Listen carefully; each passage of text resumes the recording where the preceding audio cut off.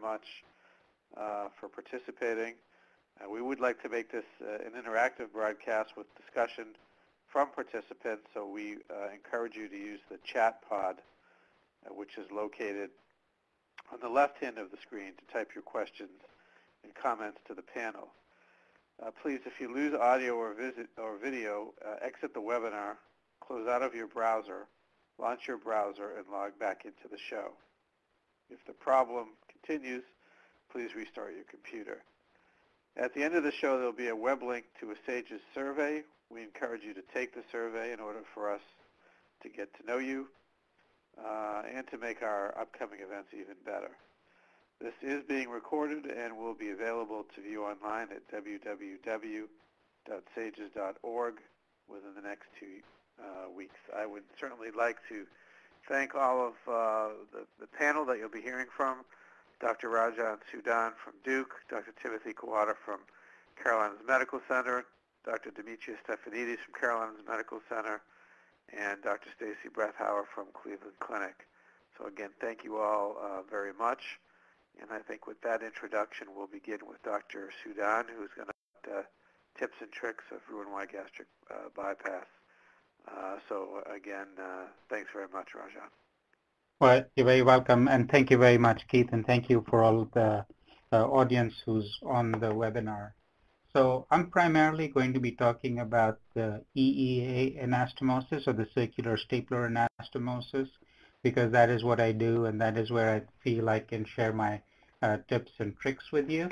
But certainly, I'm sure if you've got other questions regarding other types of techniques, some of the other authors might be able to help with that. And I'll try my best to answer any questions at the end of the discussion period if you should have questions regarding that. So what I wanted to do is begin with this first slide that shows what is some of the common equipment that I use. I use two 12mm ports, three 5mm ports, and these are clear for optical entry. I use a 5mm 0-degree scope, and this allows me to get into the abdomen after I've established pneumoperitoneum with a varus or a step needle. And then for the rest of the operation, I use a 30-degree camera. I use the Nathanson liver retractor. There's certainly other types of liver retractors that you can use, but this has just been something that I've used. I want to introduce you to this clamp. It's called the Dennis clamp, and it's a straight clamp, and I'll show you some pictures of it along the way. And this, I think, is a really nice clamp. It's long enough to be able to actually create the path for the entrance for the Nathanson liver retractor. And I also use this clamp to help dilate the track for the EEA stapler. So it's a straight clamp. It's actually a ball clamp, and it has enough strength to it, and it's a really good clamp for these purposes. In terms of staplers, I use the TAN loads, or you can use the equivalent. The TAN loads are made by Kuwadian, but you can certainly use the equivalent Ethicon stapler loads. I use the harmonic scalpel, but that's my preference. You can use any other electrical device that you feel like using. For the EEA stapler, I use the size 21 Orwell. I know this is somewhat debatable. Some people like to use a 25 Orwell, and if there are questions related to that, we can certainly answer, and I can tell you why my preference is to use a 21 stapler, and I use the Orwell, which basically means that it is deployed orally down the esophagus and into the stomach. I use a disposable cone for the insertion of the EEA stapler, and I think this really facilitates the insertion of the stapler, and I'll show you some pictures of that. In terms of closing enterotomies, I use absorbable suture, and this is a barbed suture so that it's actually pretty easy to use. It has good amount of memory in it, but I think it also prevents slippage. And I think when we are working with trainees in particular, I think the suture really helps there. And for the mesenteric closure, I use a similar barbed, non-absorbable suture. I do still use an inflatable balloon for sizing purposes. I'll show you that balloon. This is made by the lap band people, and I use it not because I don't know what 30 cc's is, but I think because we work with trainees, it sort of gives them a nice visual as to what a 30 cc stomach pouch should look like. So I'm going to begin with my the ports, and let me see. The first port that goes in is certainly the camera port, and that is just about 15 centimeters down from the xiphoid and about 5 centimeters to the left of the midline. And this gives a nice look at the hiatus, and it seems to work really well. The other port, which is this white port, it's right here, and it's in the same line, is for the EEA stapler, and this is in the left anterior axillary line roughly. I actually positioned this port so that it won't be close to the left colon, and it's sort of where the fat inside the belly and the muscle come together. Then I use a 5 millimeter port, which is here. I use another 5 millimeter port that is right subcostal and about the mid-clavicular line. And then this green port is a 12 millimeter port through which the stapler is deployed, which is the linear cutter stapler for dividing the bowel and creating the jejunal-jejunostomy. So that's my port configuration. The Nathanson liver retractor is not through a port. It's a direct entry, and I make that entry using the dentist clamp that I'm going to show you some pictures of. I'm actually not going to be showing you a video of this procedure, but several photographs. And I think these photographs will actually take you through the procedure step by step. I particularly think that that is going to be helpful. I'm not sure of the quality of the streaming video, so I think this is actually going to work out very well. So here are the steps of the laparoscopic Roux-en-Y gastric bypass, and I'll talk through the steps pretty much as though I'm talking to one of my fellows through this case. So the first thing that I do is I elevate the transverse mesocolon. So this right here is the transverse mesocolon, and the assistant actually shows the ligament of Treitz in such a way, and I kind of make the comparison. It's kind of like elevating the transverse mesocolon like a bullfighter would sort of elevate the curtain for the bull. So you do that, and then the assistant can identify the ligament of Treitz, which is right here. And then the bowel is measured 50 centimeters. And in order to do that, the bowel is actually rotated clockwise. So this would be the left hand of the surgeon, the right hand of the surgeon, and they rotate the bowel clockwise, kind of in the manner that I just showed with the cursor, and we measure off 50 centimeters in that direction. The next thing that I do is I actually divide the bowel using a linear cutter stapler, and one of the things that you will notice is I don't divide the mesentery of the small bowel. I think some people like to divide that mesentery because of greater mobility. Using the EEA technique, I've hardly ever had to divide the mesentery, and I don't think the anastomoses are in particularly high amount of tension. The benefit of not dividing the mesentery is the chances of making either end of the bowel ischemic is actually pretty low, and this seems to work just fine. So there's technically no division of the mesentery with this particular technique. The next thing that I do, and it looks a little bit more stretched out, but that's where we fired the stapler. I undercut the mesentery on the roux limb side. So right here, this is the proximal bowel. That will be the biliary limb. And this right here is going to be the roux limb, or the distal staple line of that first firing of the stapler that I just showed you. I undercut the mesentery just underneath this bowel, because in a later step when we actually fire the EEA stapler and close the mesentery, we will resect this part of the bowel. By undercutting the mesentery here, I'm actually preventing bleeding, because when you fire a stapler across the mesentery and the bowel, it doesn't seem to cinch the mesentery very well, and so you can get some bleeding on these edges. And undercutting the mesentery here, I think, really helps prevent that. Following that, we actually will rotate the bowel counterclockwise, and so this is the surgeon's right hand, the surgeon's left hand, and the bowel actually is rotated counterclockwise. And I measure off 150 centimeters. I use 150 centimeters because that's the maximum that is allowed by the particular code that we use for insurance purposes, or the CPT code that's used for this particular procedure. And I really don't know how to figure out whether a patient should have an 80 centimeter or 100 centimeter or 150 centimeter rule limb. So I don't base this on BMI. I just use a standard 150 centimeter rule limb. So once that is done, and this is a distended colon, for some reason this patient had actually, and probably in the anesthetic process, got a fair amount of bagging and had a pretty distended colon and small bowel. As you can see, the small bowel is pretty distended as well. But the assistant holds the bowel in position, and the surgeon puts traction on the left side.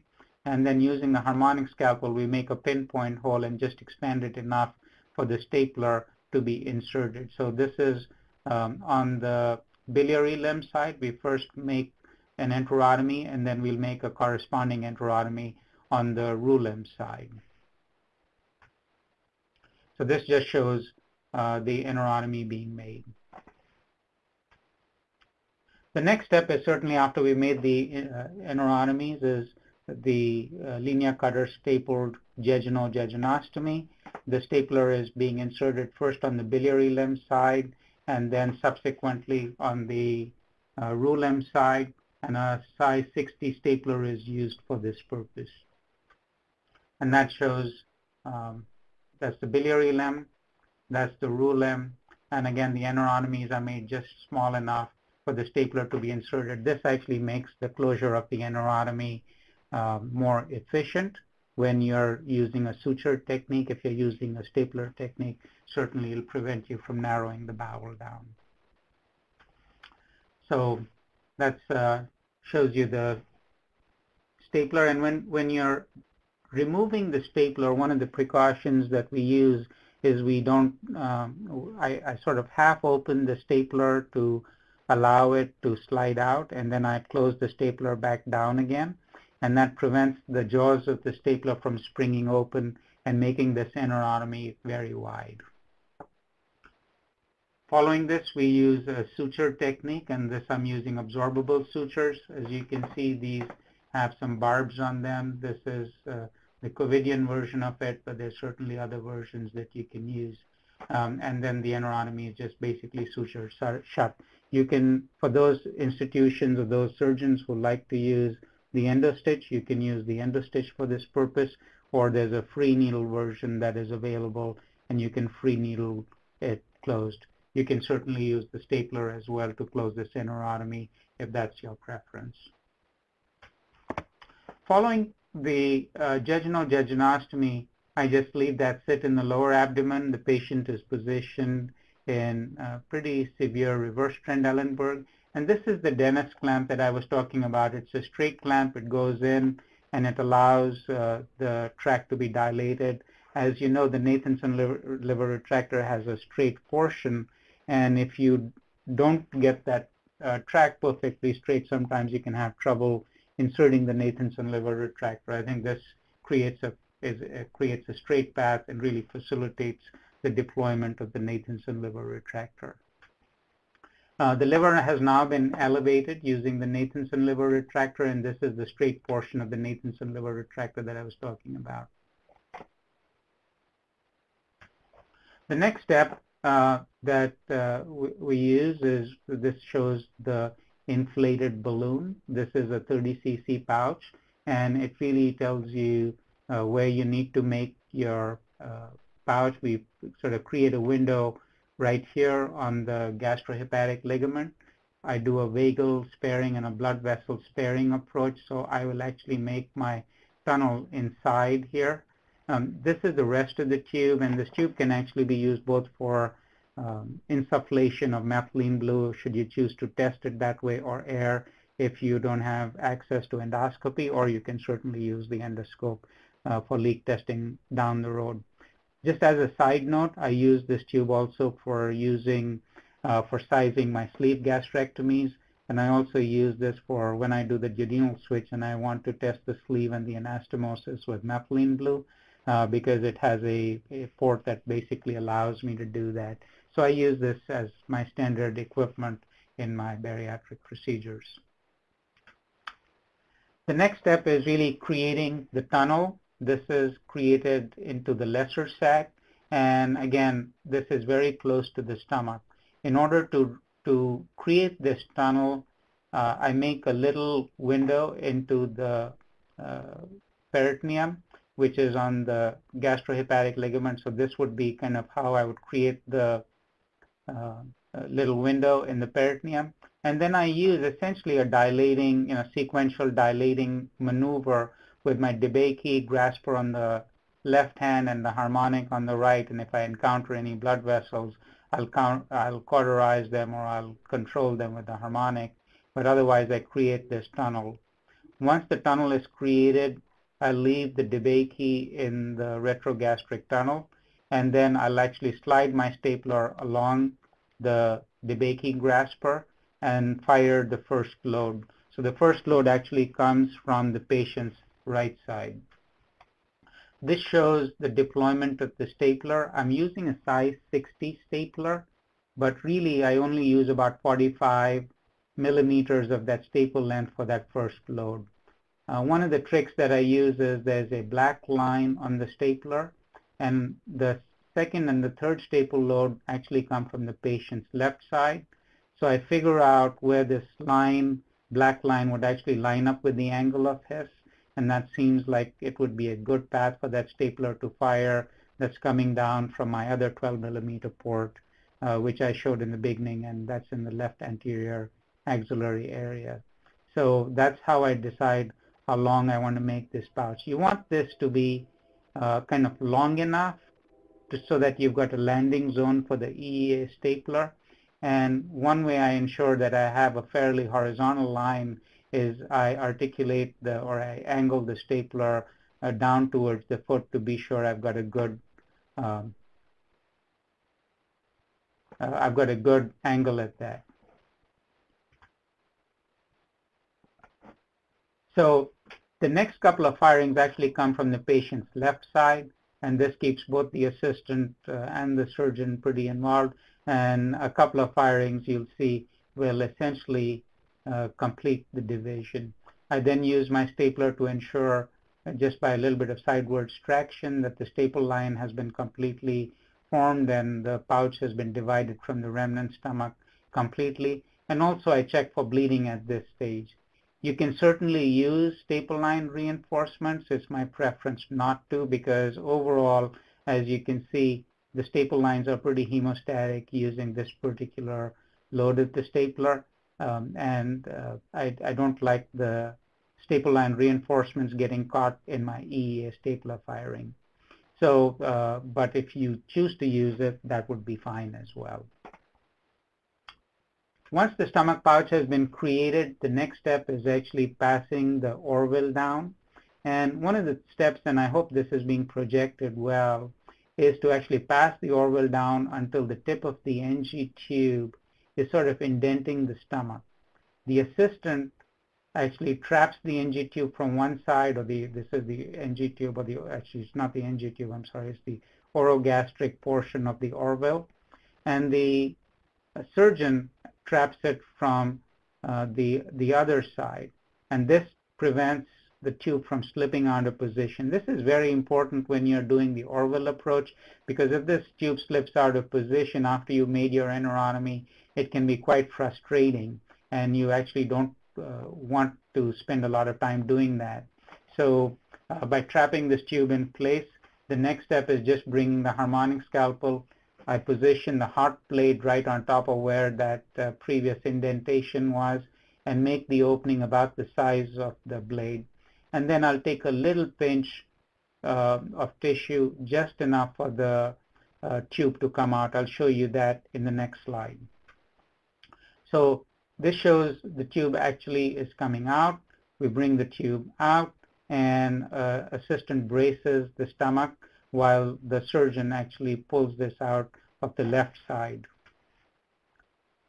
One key here is the EEA21, at least the one that's made by Kuwada, is sky blue, and that's important to note because they also make a 25, and you want to make sure before your assistant or the anesthesiologist inserts the Orville that your Orville is matched to your stapler, because it's happened to us where the anvil and the stapler were mismatched, and that creates a real disaster because the staple lines don't hold very well. Once the Orville is in position, you cut one of these strings, you pull on the other, and that will allow the tube to come detached from the Orville itself. So the Orville is sitting in here, and this is the part that will engage with the stapler.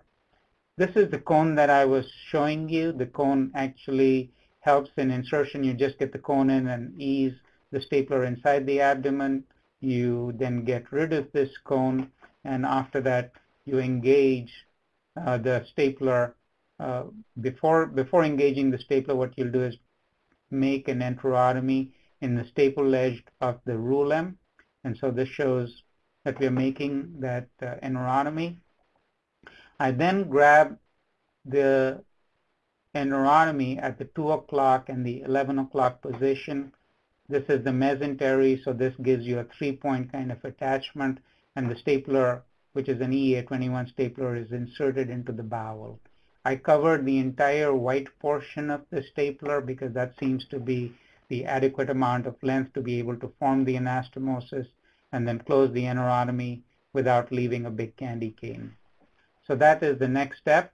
You engage the stapler. You have to be sure, at least on this particular brand, that this orange line is completely within the anvil itself, and you actually hear an audible click. The anastomosis is then formed. It's a nice small pouch. And then I don't use any particular bags or wound protectors, etc. You can certainly use that. What I do is I just suction out and irrigate the stapler itself, and that cleans it adequately to prevent wound infections. In order to close the enterotomy, we elevate the bowel both at the 12 o'clock and the 6 o'clock position. The stapler is angulated upwards about 2 clicks or about 45 degrees, and that allows you to fire the stapler and close the enterotomy. That piece of the bowel is then retrieved. I put a stitch between the remnant stomach and the rulem. I think part of this is to prevent torsion. Some of the surgeons do that. And part of it is it sort of elevates the rulem in such a way that you can then close the mesentery pretty easily. And this last slide shows that we are closing the mesenteric kind of attachments between the biliary limb and the rulem using a non-absorbable suture. This is a long closure that starts somewhere down here and comes all the way between the two loops of bowel. And we finish up by doing an endoscopic leak test that just shows a suction irrigator submerging the anastomosis, and through an endoscopic insufflation of air, we check and make sure that the anastomosis is airtight. That will complete my presentation, and then certainly I'll be happy to take any questions or whatever Dr. Gersin wants to do next. Oh, thanks very much, Ranjan. Very nice presentation.